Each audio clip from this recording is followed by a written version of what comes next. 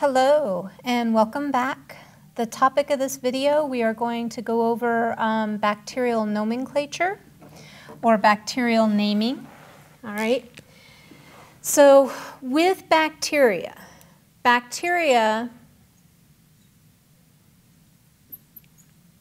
have a genus. Let me capitalize that, and there's going to be a reason for that. And a species name, okay? So the genus is a little more broad in categorizing the bacteria. The species is a bit more specific, okay?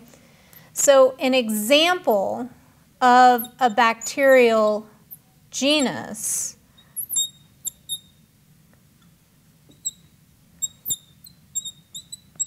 is going to be Staphylococcus, okay? And I made a say about making this one capital. I've got the G capital here. Genus names are always capitalized, okay? So I have a capital S on Staphylococcus, all right? Species, I have a lowercase s here. That's a little harder to see, okay?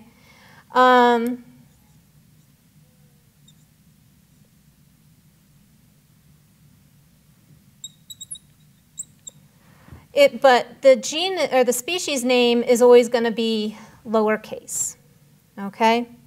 The other thing that's important to do when you are expressing the name of an organism as its genus and species is it either needs to be italicized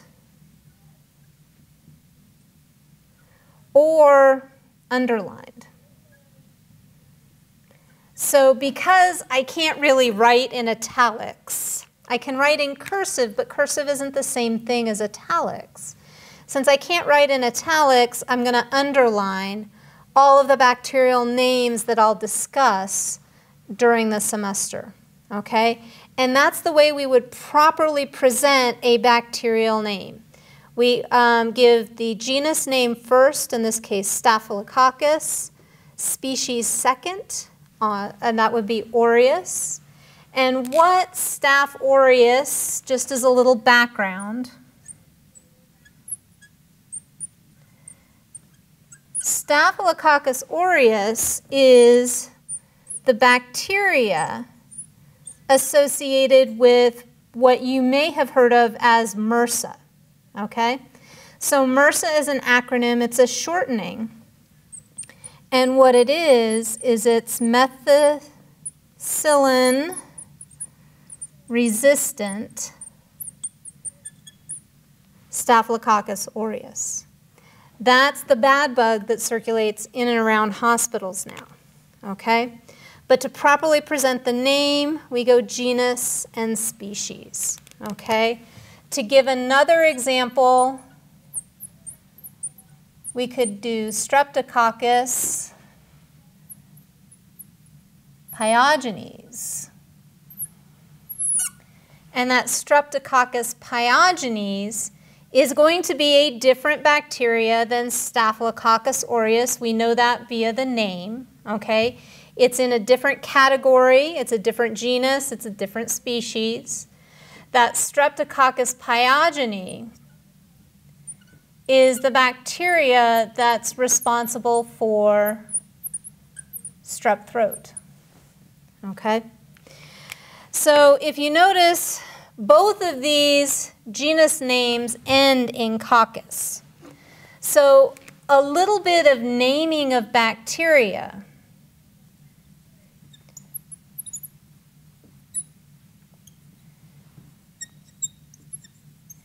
can be based on the shape of the bacteria, okay?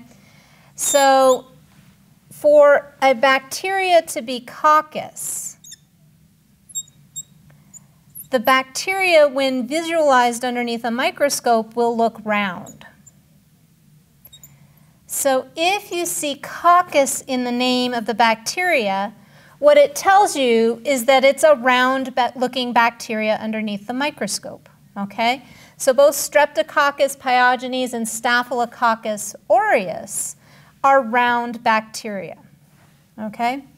The other shapes we could have a rod-shaped, and that is called bacillus, all right? And there are bacteria that in its name, there'll be, for example, Bacillus subtilis would be a bacteria that is rod-shaped.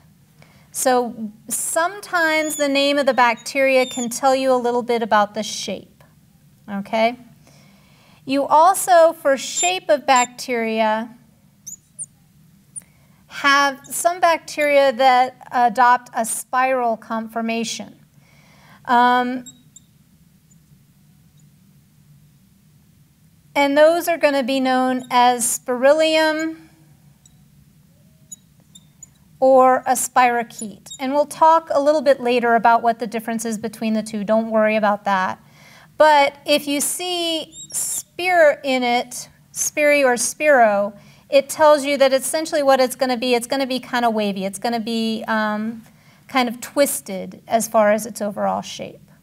Okay? So another bit about naming here, and I'm going to use the Staphylococcus and the Streptococcus as the example, okay, gets to the name based on arrangement. So the two arrangements I'm going to cover here, you can have bacteria that are kind of clustered together like a group of grapes. That's going to be the Staphylo arrangement. You can also have bacteria that are linked together as chains. And that's going to be the Strepto arrangement, okay? So based on Streptococcus pyogenes, we know just based on the name that this is going to be a bacteria that's going to be circular in shape, and it's going to form chains of bacteria. Staphylococcus aureus, again, round bacteria, but instead of forming chains, these are going to be clustered, okay?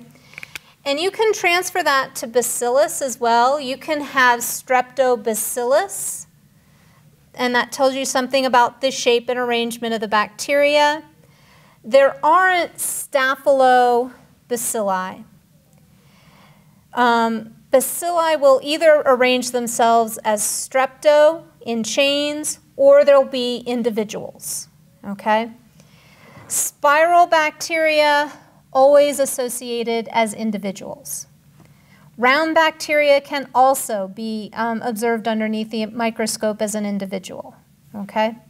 But this just kind of goes over a little bit of the naming of bacteria, how we present proper bacterial names. So when I ask you for a proper bacterial name, I'm looking for what I've got right here. Staphylococcus aureus, and the first letter of the genus is capitalized, the first letter of the species is lowercase, and it's either underlined or in italics, okay? That's what proper bacterial nomenclature means, okay? From the bacterial name, we can also gain a little bit of information about shape and sometimes also arrangement, all right? So thank you for your attention. If you have any questions, please let me know.